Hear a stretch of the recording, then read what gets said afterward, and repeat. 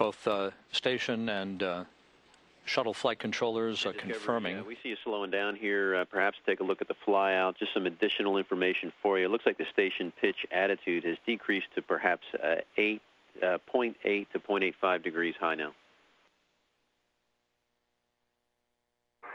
And we copy Houston. We've taken a look and we had seen no flyout. Okay, sounds great. Chris Ferguson, the shuttle Capcom, confirming to the crew aboard Discovery that the station now actually reverted to the proper orientation. Initiating final approach. Station copies. Houston copies. The two docking mechanisms now precisely aligned, and Discovery is now initiating final approach for docking inside 30 feet. Seated next to Ferguson here in the shuttle flight control room is the next commander. On the far left of your screen, Commander Charlie Hobaugh, who will fly the shuttle Atlantis to the next docking of the International Space Station in November on STS-129.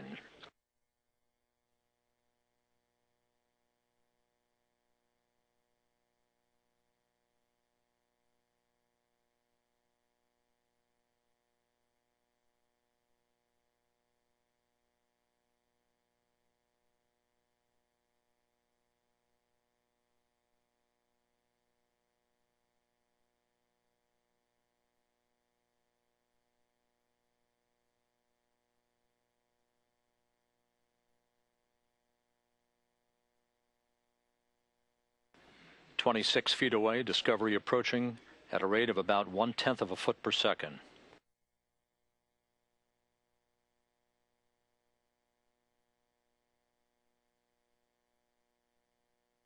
Inside 10 feet, what is known as the post-contact thrust maneuver will be armed by pilot Kevin Ford. That basically gives the shuttle an extra nudge after contact and capture to initiate the latching up of the hooks and latches to make sure that the two docking mechanisms are firmly set against one another.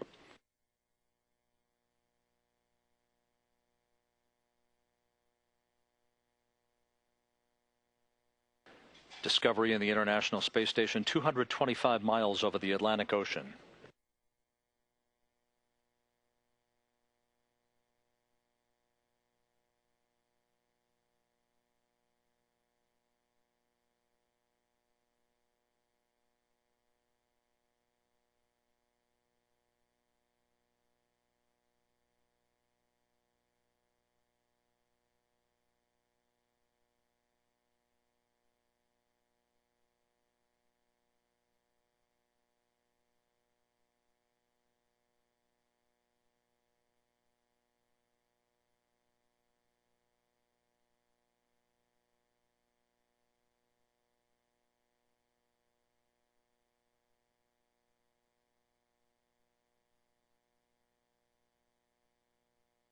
Discovery now inside 20 feet.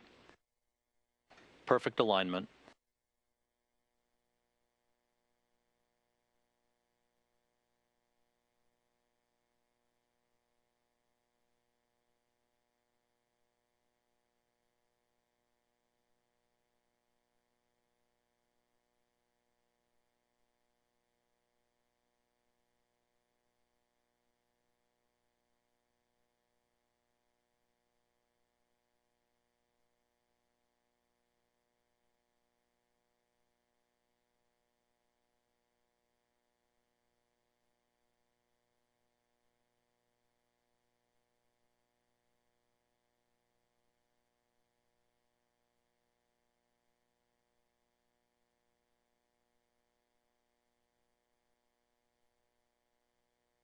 And Discovery, we see you at 13 feet. No need to reply. Just be advised, we're going to have a handover right at docking time, and you are primed for the free drift call between you and ISS. Discovery copies. Station copies.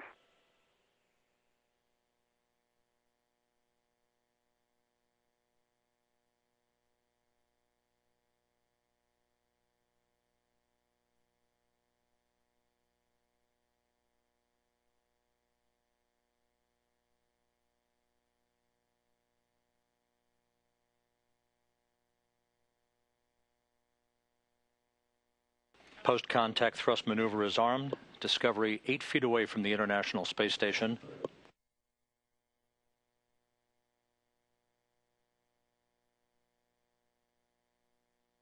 Standing by for contact and capture of the International Space Station.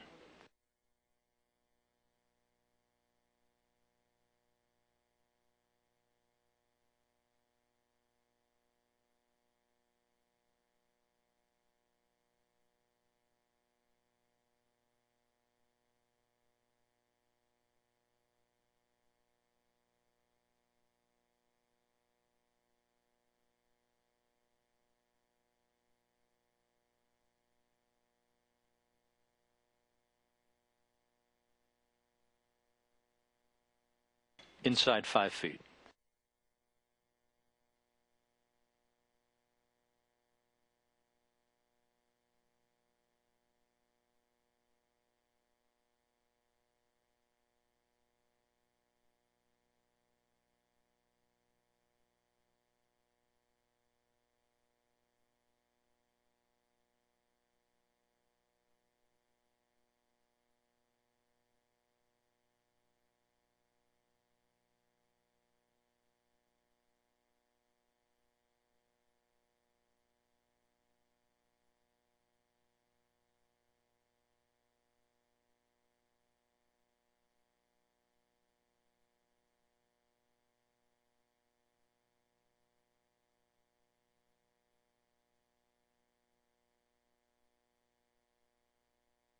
Docking confirmed at 7:54 p.m. Central Time over the Atlantic Ocean. Station in Houston from Discovery. Capture confirmed.